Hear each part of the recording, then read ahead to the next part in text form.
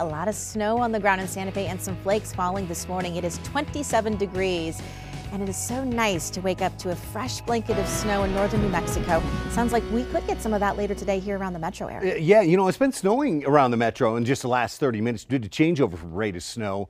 Snow streaking down as we check out the camera in the Jemez Springs area as well. This storm system is just taking off. It is some much needed moisture, but northern New Mexico, snow has hit and coned the ground in many communities like Jemez Springs, Los Alamos, Santa Fe, up towards Taos and Chama. Snow getting going in the East Mountains as well. Widespread winter storm warnings that include Bernalillo County and the Albuquerque Metro.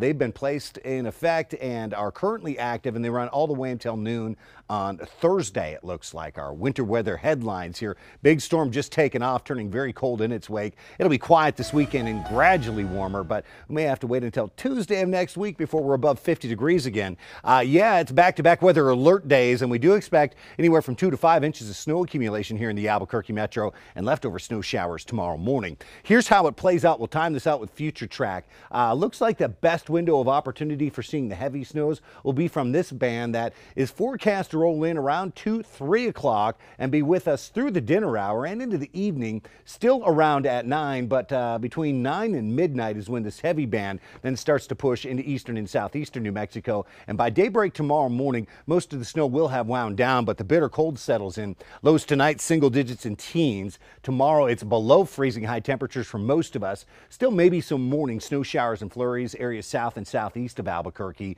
Otherwise, just some patchy clouds around, but 10 and 20-degree high temperatures.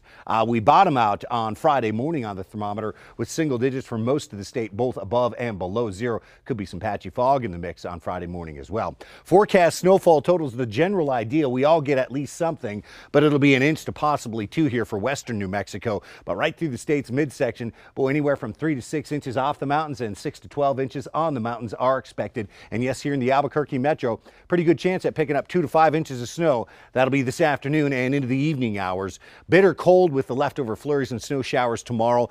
Friday, the coldest morning, and then we gradually warm up through the weekend, but gradual being the key word right there.